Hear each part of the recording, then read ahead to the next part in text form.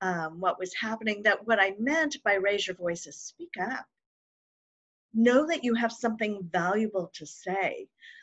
Know that your experience, your unique voice, your unique perspective matters, and speak it. And I wanted to ask this question. What are ways we can raise our voices? And does raising our voice always include words?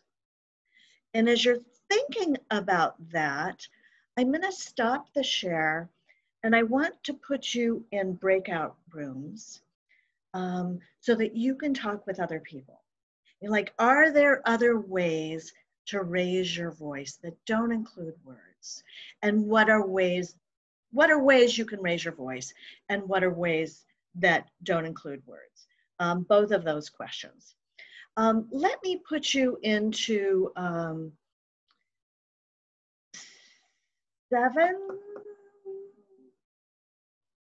8 breakout groups, and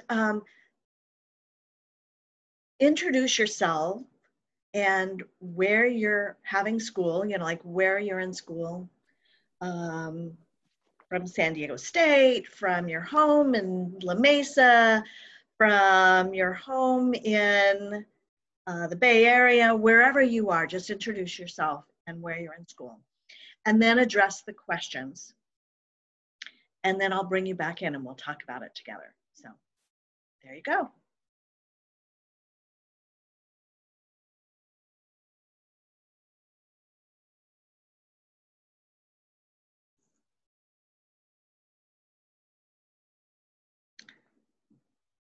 Alexa, set timer for 3 minutes.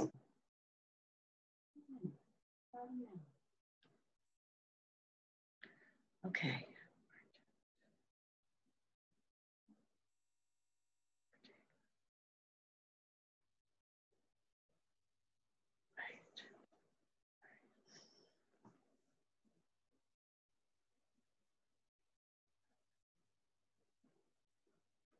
I'm looking for you.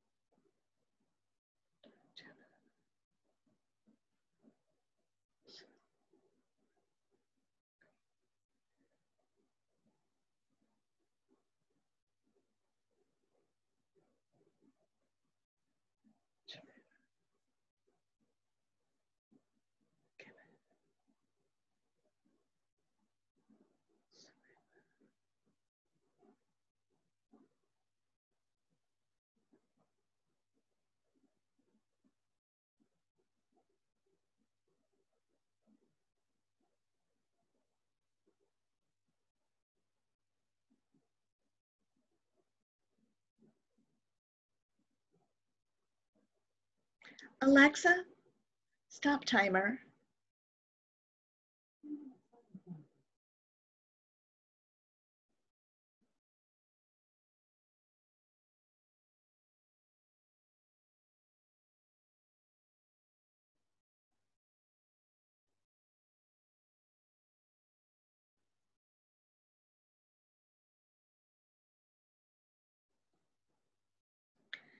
Hi, Alan. Yeah, Is your name Alan? it's my middle name. My first name is Carlos. Okay, because I was so confused. I take attendance when you all Oh, are hidden in your breakout rooms, and I said I don't have an Alan on my roster. I was so confused. So do you go by Alan, Carlos? I usually go by my first name, but my email has my middle name, and for some reason, the school email just decided to put me as Alan F. So Okay, you know you can change your name it's on. fine either way. I Yeah, just have to explain. Yeah. well, most of the, like I'll remember for next time, but you can change your name if you're ever on a Zoom room so that people know your name. All right. So, but it's your call. It's your call. But thank you for, yeah, for clarifying that with me. So, so group one. I know, don't you love being group one? But I won't always call on group one. What are ways that you can raise your voice? Some of the ways we were talking about involve like activism, like volunteering and protesting, like ways that you can kind of express what you believe in or stand up for things. Yeah, thank you, Amaru. What are other ways you can raise your voice? Group two. Similar to group one, we were talking about how like the protests that are going on in the US, how people instead of like saying what they want, they would go out and act upon it and do what they want, as well as using social media as an outlet as well, just to spread like maybe like infographics with like graphs and charts like this is the problem that we need to address and here are ways that we can deal with it. Yeah. Group three, did you come up with anything different? We talked about how you can raise your voice through art and music and how it takes self-confidence and confidence in what you have to say to be able to raise your voice in any sort of way. I saw that. I was watching United. Is it called United We Fall with Kamau Bell, and last night, and he was interviewing people from in the U.S. from Iran, and he interviewed an Iranian artist who creates the most beautiful drawings, and they're so subtle, and there'd be like a bullet inside of a high-heeled shoe, and it was wild and crazy. And what she said is, like like somebody, I can put hidden messages in here, subliminal messages, things people can see. But if they call me on it, I can go, oh, that's not what I meant. And so it was really subversive, almost secret, the way she could weave in messages. Can any of you think of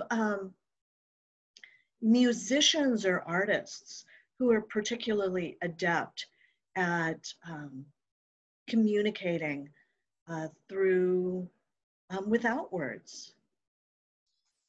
I know of one artist who a lot of it is through words, but Madame Gandhi is kind of this new modern artist, and she focuses a lot more on like feminism and that kind of movement, and like supporting her voice in like electronica and more like party type music and rap, because it's more like very like misogynistic aspects are very embedded into that type of music. So she's like creates her own music, but from the feminist perspective. So there's something out there that amplifies that voice in rap.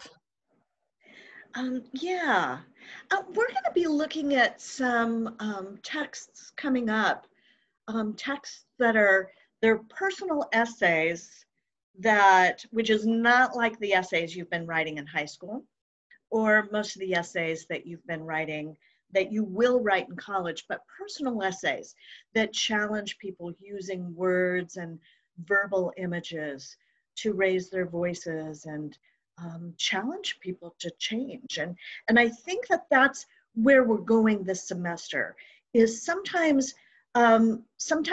marching in protest, that group of people all together standing unified, that can be really powerful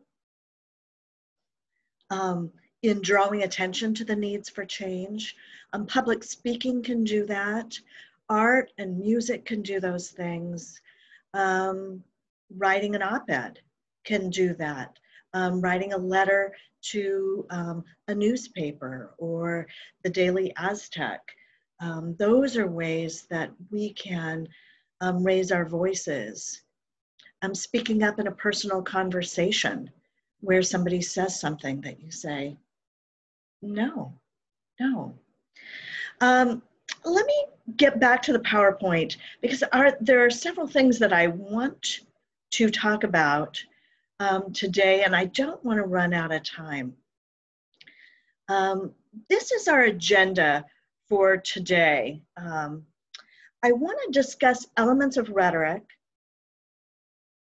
and then I want to then look at Ben Rafeth's Why Visit Your Campus Writing Center, and then I want to introduce the next text. So let's go ahead. Why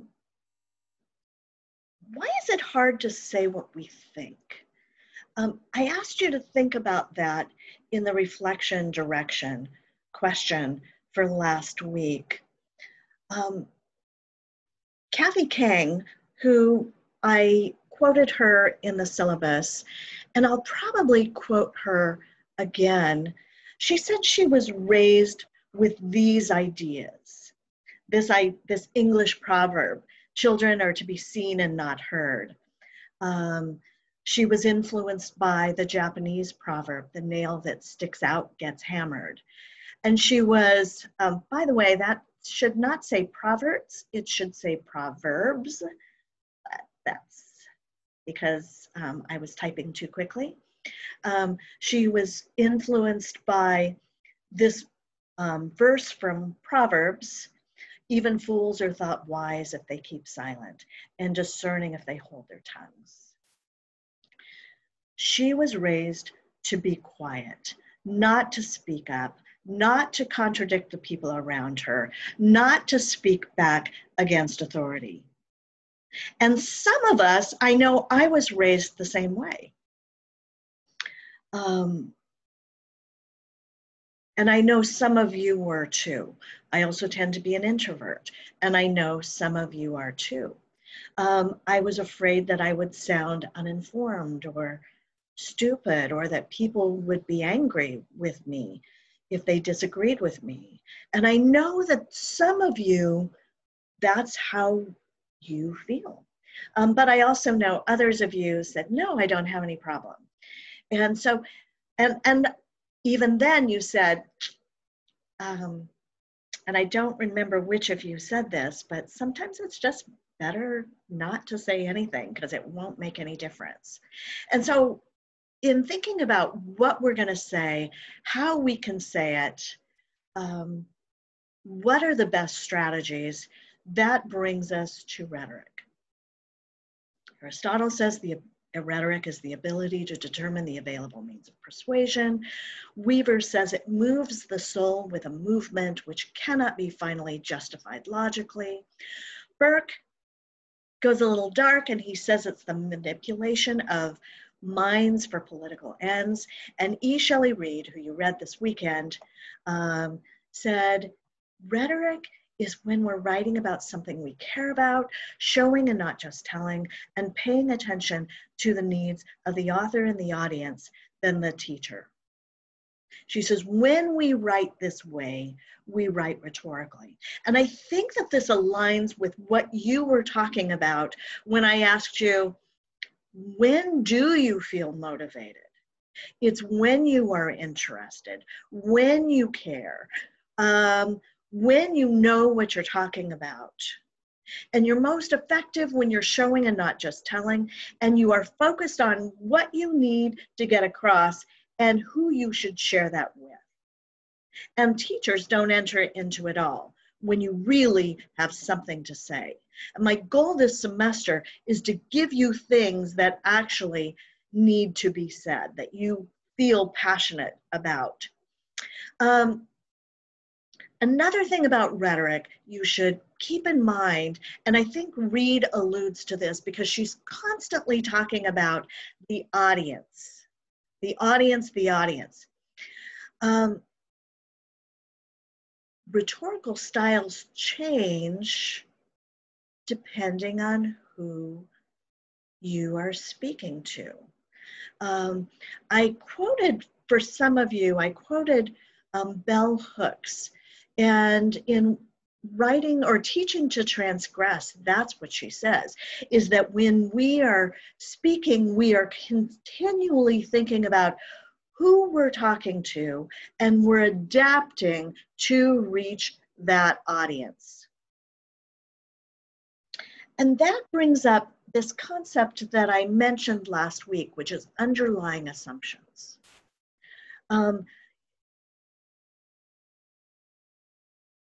We can view underlying assumptions as beliefs that an audience assumes that the beliefs that an author assumes an audience has even before they start writing.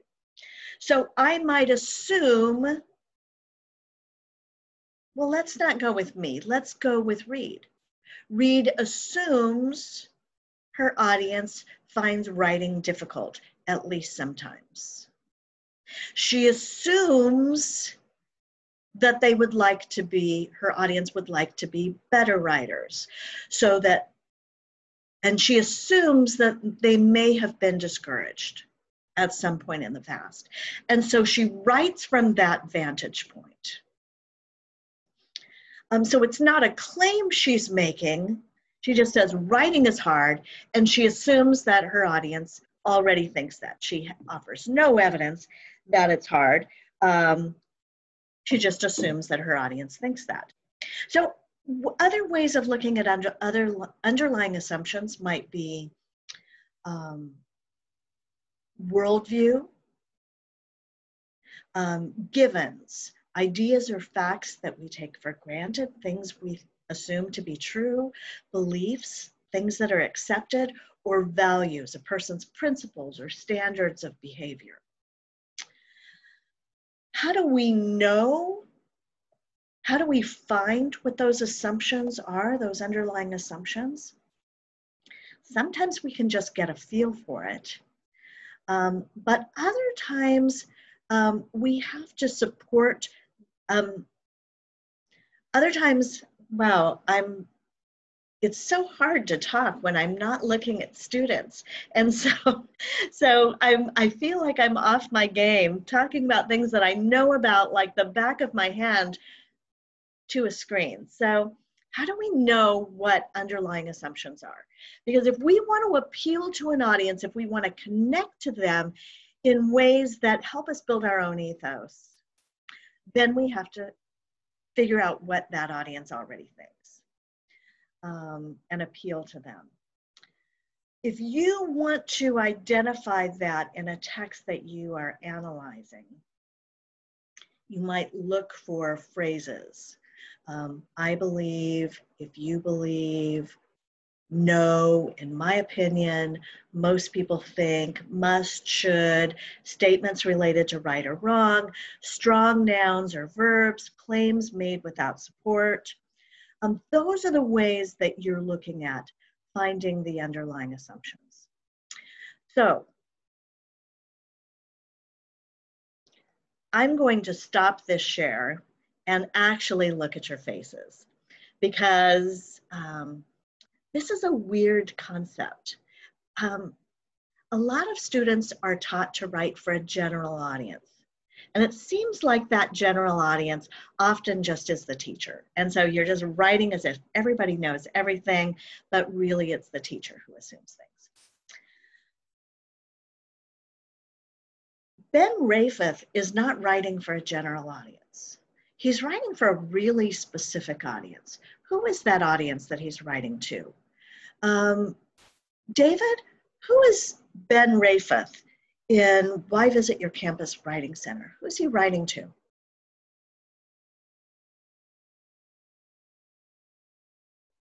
Unmute yourself. I know, I forget all the time. Yeah, sorry about that. I That knew is that okay. already. Well, obviously, I think he's writing to college students when he talks about campus center. Mhm. Right away, when he says campus writing center, I'm thinking about a college campus. Yeah, And definitely. so I can tell from the title alone, I get an idea of what his audience is. Great point. Is there anything that any of you note that he assumes his audience thinks? That he assumes that the people reading it haven't gone to writing centers and like aren't really on board with the idea of going. Yeah, how do you know that, Kristen? Well, if I was already going, he wouldn't have to like convince me to go because I would already be going. He wouldn't need any reason to tell me to. Good point. Is there anything else that he assumes his audience thinks?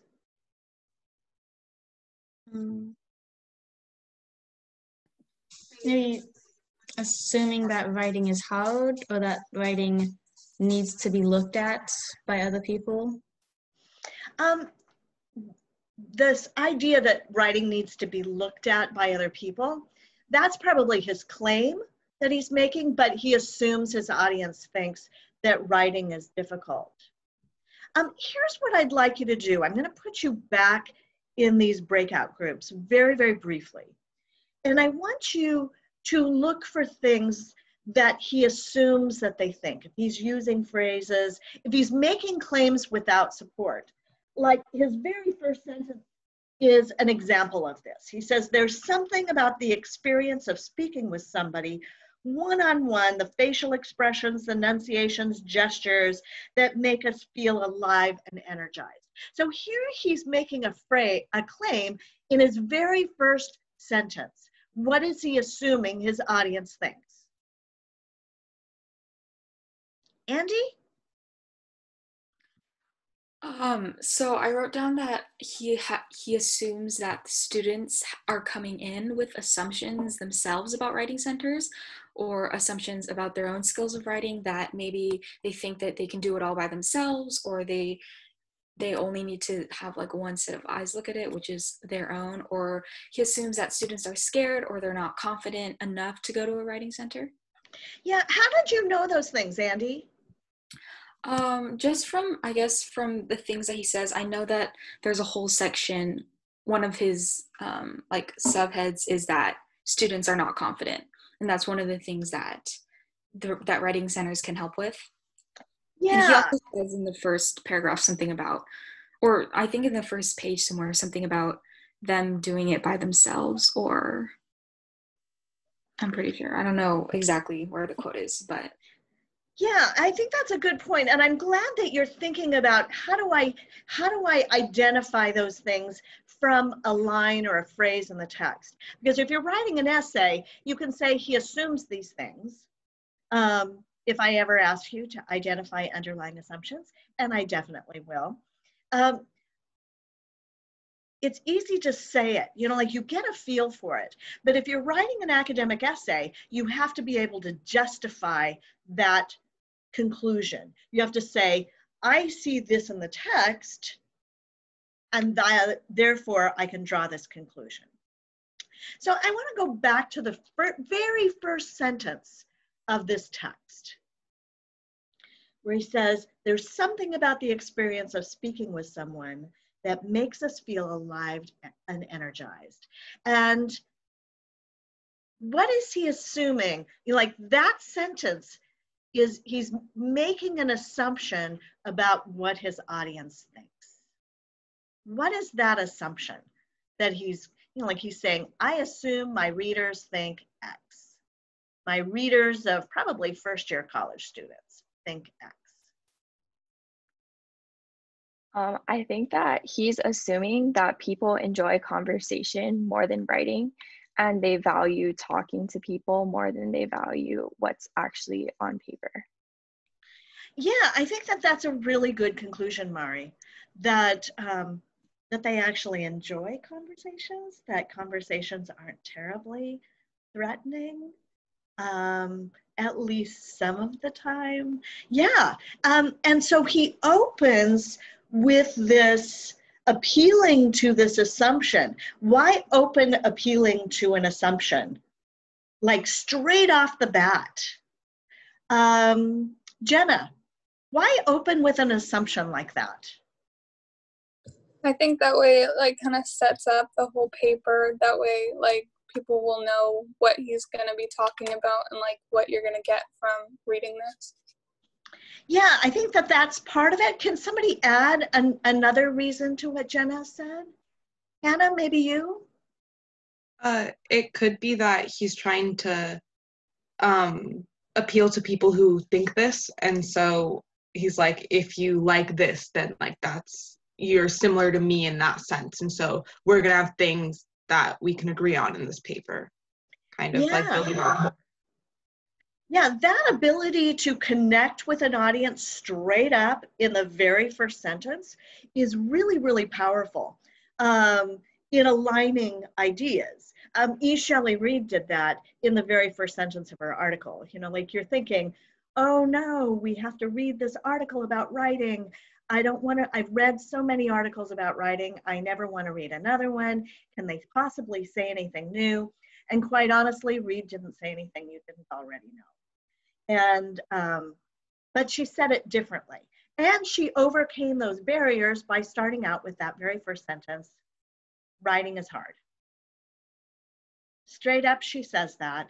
And so by appealing to that assumption that most people think writing is hard, she can overcome those barriers. Let me go back to the PowerPoint, and I want to, here we are.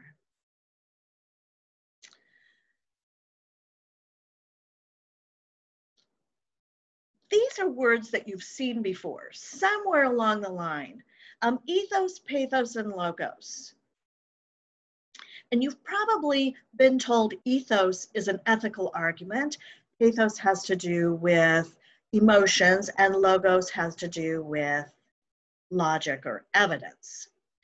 I'm going to skip this slide and go right into this. Ethos is an ethical argument, if that's what you've been told, in the sense that we are more likely to trust people we think are ethical. So what Aristotle meant is that when a person constructs ethos, a writer or a speaker constructs ethos, they're building their trustworthiness. And he observed that we're more likely to trust people who seem knowledgeable, who seem to share values or experiences with the audience, who seem concerned for the audience, who seem fair or objective, or who just seem good. And so if you're thinking about how Rafath is building ethos or seeming trustworthy, we can see that he seems very knowledgeable, and he really does seem to understand what students think about. And he seems concerned for them, for their success. And that kind of thing is really, really important in a text, that building that trustworthiness. Pathos is when, not just when an author talks about an emotion, but when an author or a speaker gets the audience to feel the emotion. Because we're more likely, Aristotle says, to persuade somebody if we can get them to feel an emotion. And sometimes students say, well, that's pathos. Or if you've heard pathos, either way, they're Greek words that I don't actually know, except I know how to use them. You might think of sadness or anger as emotions, but there are a whole range of emotions. Curiosity is an emotion. Empathy is an emotion.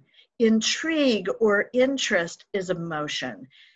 Disgust is an emotion. I mean, there are subtle emotions that we feel. Boredom is an emotion, not necessarily one that you want to get your audience to feel, but it is an emotion. And evidence is not the same as logos, because you can put all the evidence in to a text and still not be building logos. And Reid talks about this. She talks about the Jello, balancing evidence and arguments. I mean, like, you've got to have the evidence, but if you just pile in cherries, cherries, cherries, people are going, what do I do with that? And that's why it's more important to think about logos as logic or reasoning to make an argument seem true. It's like you want your audience to say, aha. What am I doing? Yeah, aha. And that is when they go, oh, that totally makes sense. Definitely evidence helps, but evidence alone isn't going to make that work. So, questions for me about ethos, pathos, and logos, or underlying assumptions? I do have a quick question. Yeah, Derek. Could you say that it's the commonality between Reid and Rafith is that they had a hook that introduced their credibility statement? Yeah, I think that that's a great observation. They built rapport with the audience immediately, and building rapport with an audience immediately is a great way to begin constructing ethos.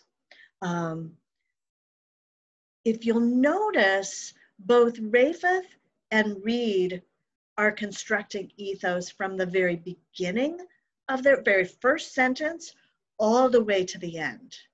They never stop. Why is that valuable? Anybody? It kind of keeps the audience hooked. Like, you keep reading and you're like, oh, I can relate to this. Yeah. Building that rapport constantly is, it keeps your reader with you. And I think that that's really, really valuable. Those ethos appeals are continual in both of these texts. Other observations? I think that it's also probably just the power of repetition. Just if you have it throughout the essay and your reader sees you being credible and knowledgeable about the subject just multiple times, it just really hammers the point home. Yeah, repetition is not necessarily a bad thing, despite what we've been told. Let me ask you a question about Reid. Reid talks about not necessarily writing to the rules. Does that mean rules don't count? What does she mean? Anybody? I mean, not like completely stick with the rules. Like, don't, like, it's okay to sometimes bend the rules. Yeah, definitely she's talking about why it's okay to sometimes to bend rules. What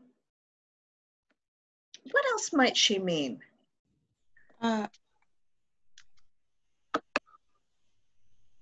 Yeah, Anna?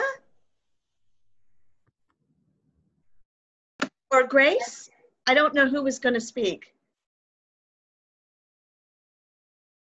I thought she was talking a bit about how that if you are only writing to a list of rules, then your writing's going to seem very rigid and not like a fluid piece of work. And it makes writing a lot harder when you only focus on the don'ts of like, you shouldn't do this and you shouldn't do this. If you focus on the principles that she gave instead, then writing becomes a little bit easier.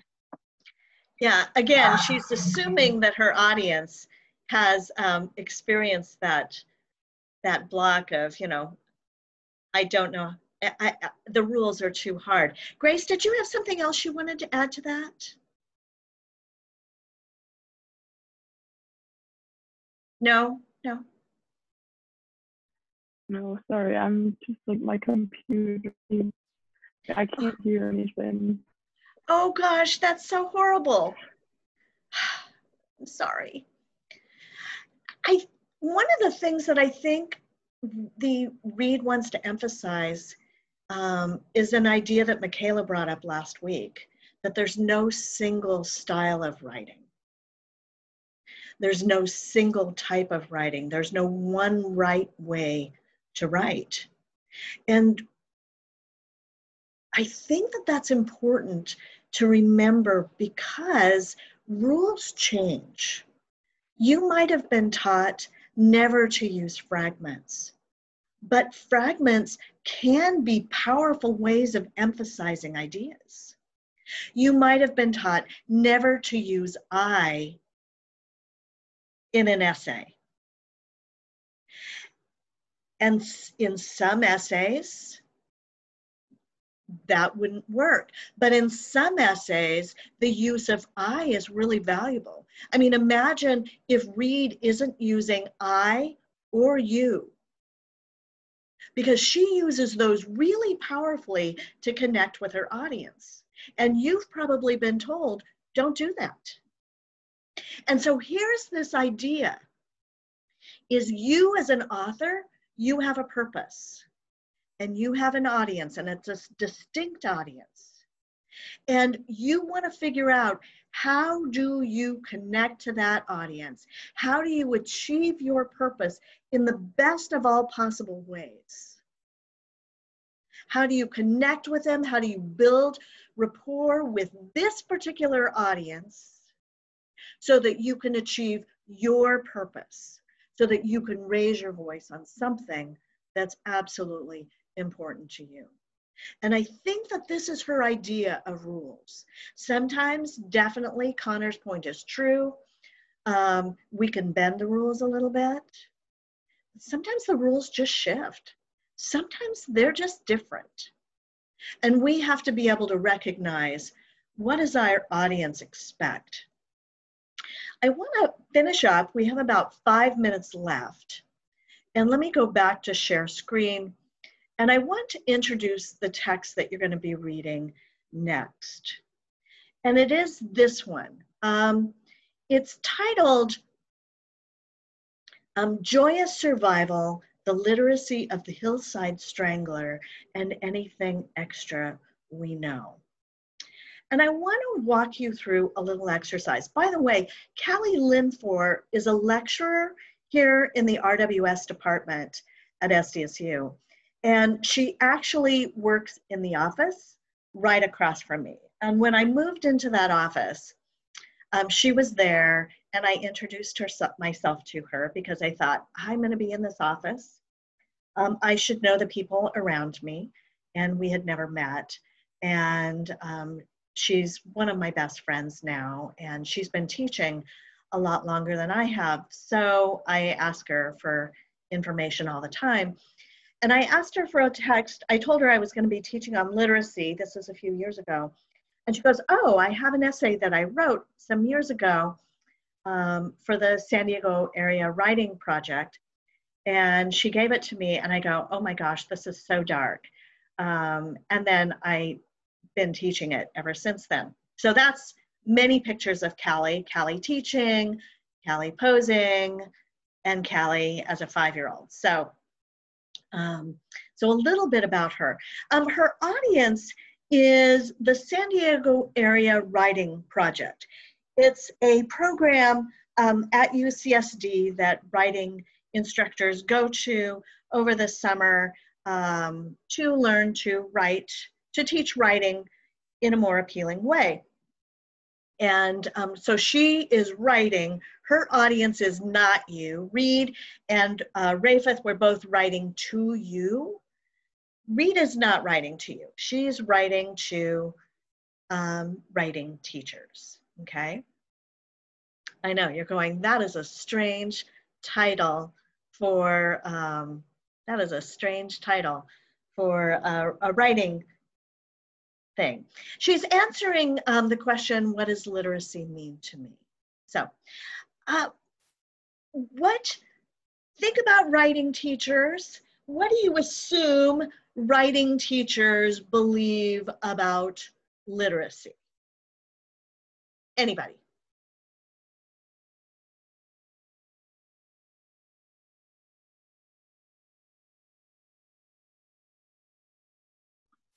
Well, or if they're teachers of literacy and of English, then they probably assume, or they probably believe that everyone should like have a somewhat basic knowledge of reading and writing and analyzing. So they probably find value in that, and they believe that everyone should know a little bit about that, at least. Yeah, good point, Andy. They think that literacy, reading and writing are absolutely important. And so she is writing to people who believe that. Now she's got this really funky title, Joyous Survival, the Literacy of the Hillside Strangler, and Anything Else Extra We Know. And that's a little subversive because, seriously, is the Hillside Strangler, is there a literacy related to the Hillside Strangler? What surprises you about this title?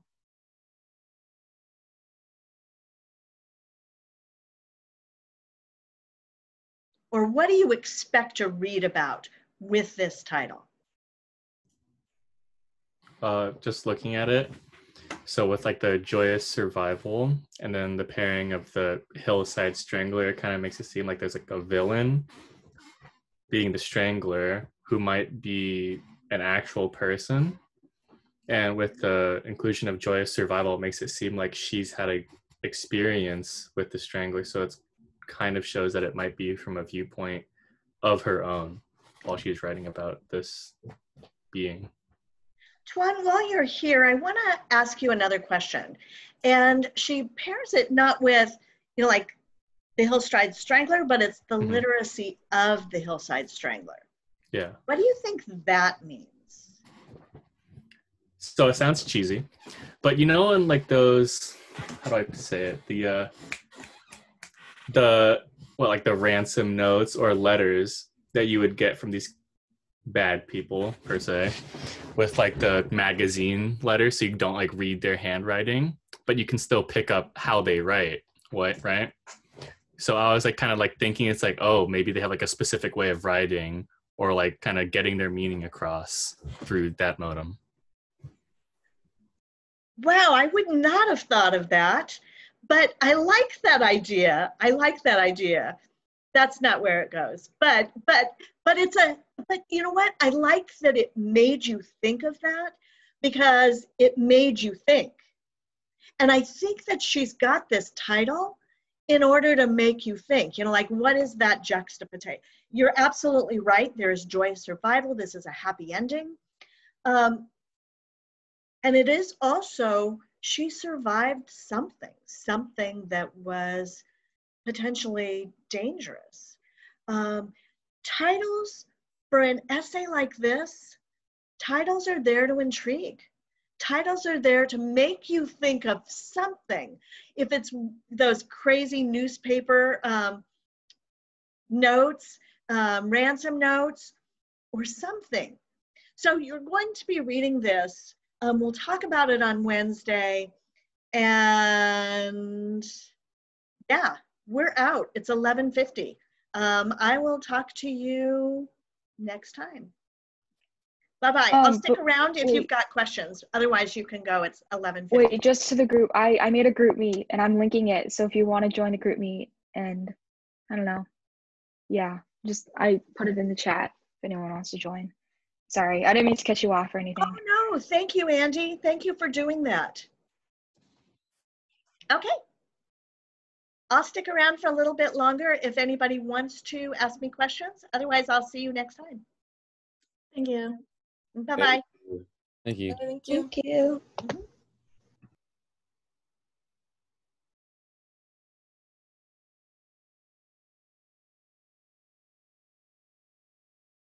Zachary, Derek, questions for me? Okay. We're all set. Thanks.